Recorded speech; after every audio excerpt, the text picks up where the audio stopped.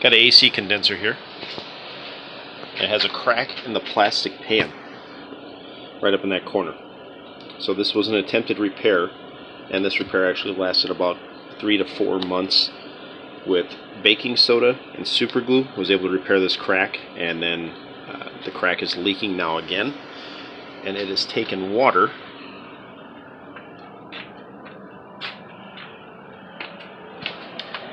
and it is leaking that water into the sides of the material here and down into this tray down here where the furnace fan is.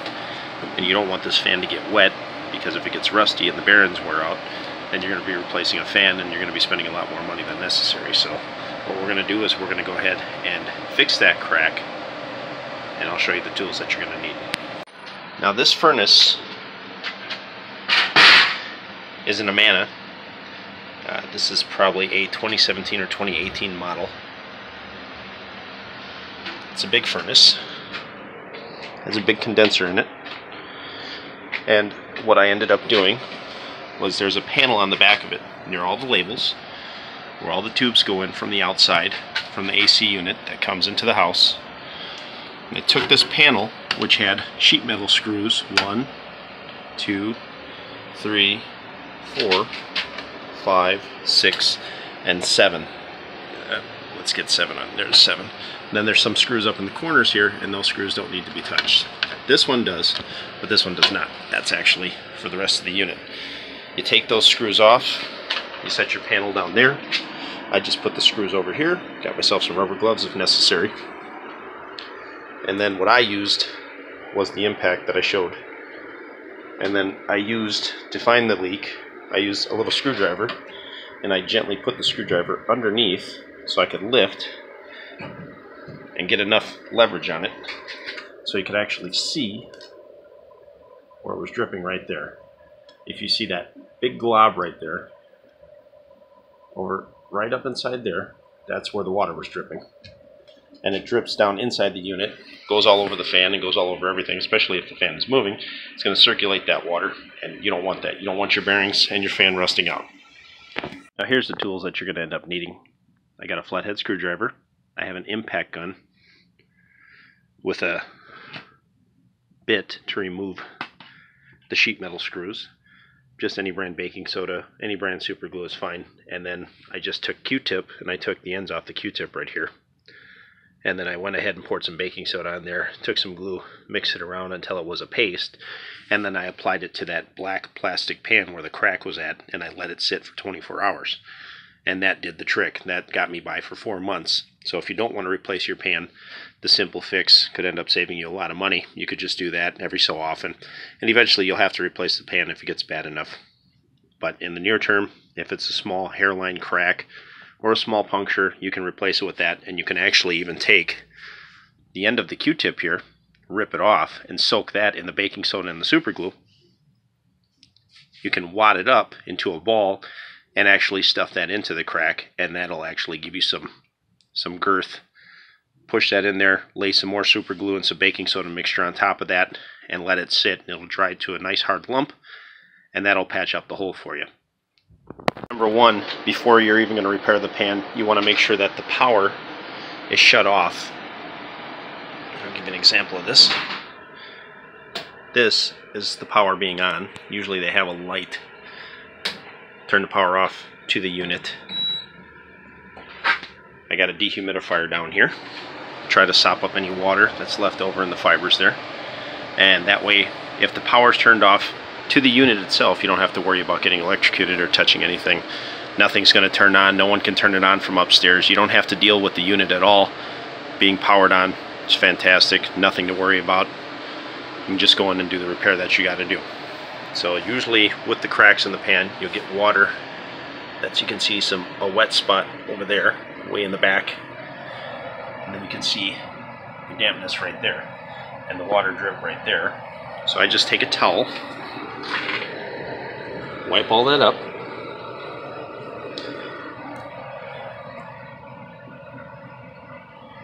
and then I'll move around to the back of the unit and then take off the metal plate so I can actually gain access to the condenser itself. For me, I had HVAC tape covering all the gaps, so that way everything stays as efficient as possible. But if you don't have any HVAC tape, don't worry about removing it. You don't have to add any on if you don't want to. Just something that I did. But these are the screws that are inside of the back of the cover here. And then I'm going to take my impact gun, and then I'm just going to gently go ahead and remove those. If you don't have an impact gun, socket set screwdriver, like this is a flathead screwdriver, could easily remove it, put the screws over there, so that way I got access to them when I need them. And then these are already done.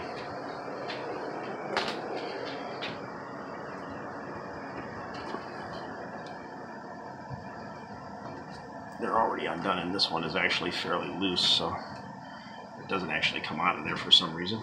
Okay, I want to make sure that that doesn't fall off. And then now gently I'm going to remove the cover. Set the cover on the side. And then you want to do an inspection in the pan, and you want to find out where it is that your leak is happening. And usually for me, whenever I look at the pan, you can see how all that's dry. There's water buildup here, and then I would look over on the sides as well if I wanted to take this panel off, but I already know where the leak is on this one. But you'd want to inspect your whole pan, and this is where I already did a prior repair, so I know the crack is there 100%, but I would just take a screwdriver, pry up on this, and I'd actually be able to look underneath to see where the leak is coming from. Now you might have to run your AC unit for a little while so water builds up so you can see where it's dripping through. One of the ways that you'll know that your pan is leaking is obviously it'll be wet down below inside where the furnace fan is. But another way too is if you do not hear any water dripping, I have a drain hose right here, and you should actually see water coming out of there as the AC unit runs. If you do not see water coming out of there as the AC unit runs, then there's a good chance that your idea that there's a crack in the pan is 100% legit. When you do find the crack in the pan, then you're going to want to go ahead and make up the super glue and baking soda solution, and you're going to want to fill in the gap just the way that I explained previously. And then you let that sit for 24 hours. But you can put this cover back on. I would suggest putting it on, loosely screwing it in, leaving it on, but not tightening all of the metal screws down 100%. Just making sure they're on so the cover is not going to fall off, because you're going to want to check this again after you did the repair. Now that I've done the repair, I put the metal cover back on, and I'm going to go ahead and tighten all these bolts down. And you don't want to get too fancy. Just maybe an ugga-dugga, like that. And I threaded all these in by hand. And you can hear that little pop. That's usually what I look for, like that. And that's it. Now I'll go ahead and put the HVAC tape back on. Alright, now the back cover is completely bolted back in. All the screws are on. It's nice and tight. It's not going anywhere. My repair is done, so I don't have to worry about going back in. I'm not going to be double checking it. It's completely fine. Now, a very important step is to get these covers back on. And you definitely need these covers on, because otherwise your system will not run. It has a safety switch right over on the side here. And when you're running this for heat, when the time comes, you don't want this to be open. You want the unit to be sealed up. You want it to be sealed up anyway. But you have a safety switch there, and when this closes onto the safety switch, it allows the unit to run. So if you follow all the steps that I told you, and you do fix the crack in the pan, and you come back and put everything together, and you go upstairs and turn your unit on to see if it runs, and for some reason it will not run, double check and make sure that you have this either bottom or top tray covering the door, because if you don't have it on correctly, then what will happen is the unit will not run. It needs to push that safety switch down, and you can see how it's now flush against there. It's compressing that. So that means when I do turn the power back onto this, it'll say, okay, I can run again. Not a problem. You want to get both doors put back on correctly, the way you need to. Ouch. There we go. Get these put over here. Sorry about the camera, but doing this one-handed is not the easiest thing in the world. Okay. The screws are in there correctly. Alright. And now I'm gonna go ahead and I just hand tighten these. I don't go overboard. I don't grab a screwdriver and torque them down or anything like that. I don't get a wrench. Just hand tightened. And then make sure that this is all threaded in by hand. I would suggest that about every single bolt that you even take out of the back. Thread them in by hand first and make sure that they're going in. See, like this is turning nice and easy. Make sure they're going in nice and easy before you start torquing them down with your impact gun or a screwdriver or anything that you're going to use, because you do not want to damage the holes. Yes, you can get bigger metal screws and put them in to repair it if that's the case, but why go through that if you can just save what you have?